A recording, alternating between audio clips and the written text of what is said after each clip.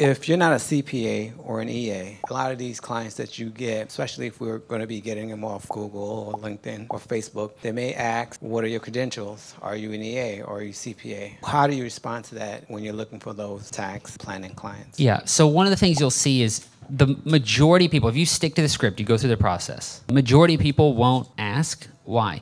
Because they probably have interacted with a CPA, but the level of questioning and depth and due diligence and care that you're doing on this call is more than most people. And so they're just going to assume it, right? Or they might not think about it because they're so focused on their situation, their problem. So I think the first thing is a proper strategy session will prevent that question 95% of the time. But if that question does come up, and I put it in the script, you want to say, look, I mean, I can do almost everything that a CPA can. There are some things, if we need to go through an audit or a review, which we're not doing here, or if I need to represent you in front of the IRS, I can't do that. But I can do almost anything a CPA can. I can tell you, I can go through right now, look at deductions, legal entity structure, retirement, insurance, some advanced strategies, and I can tell you, like I said, you're on track to overpay X amount this year, I would estimate, and every year going forward.